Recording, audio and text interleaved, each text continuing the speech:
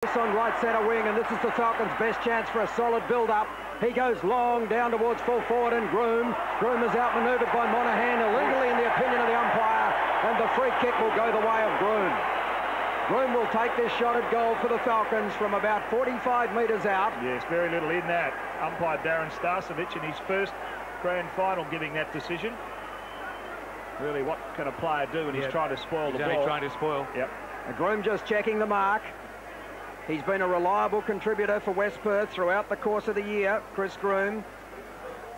61 goals.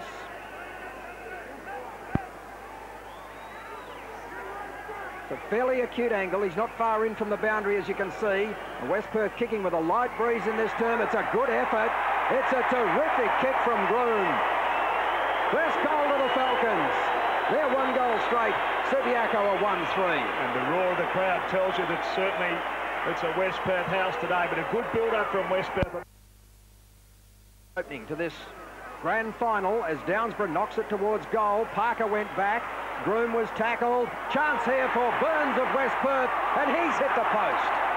Gee, Ronnie Burns wouldn't miss too many of them in the course of the season. Yes. Kick through the ball. That's that situation where they try and grab it. I don't know why they do that.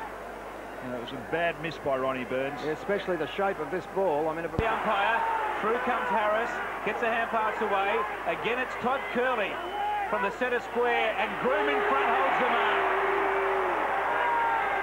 Langdon's off, and Breeman's about to come on off screen.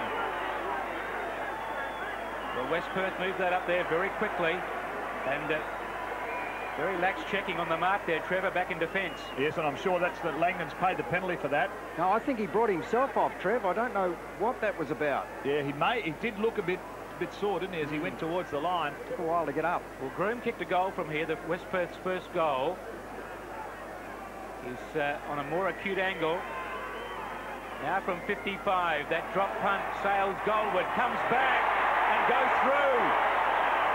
He's got 2 now, Chris Groom, and they've both been magnificent goals from outside 50. Well, the first 2 goals for West Perth came from free kicks from hard-working players, Groom and Harris.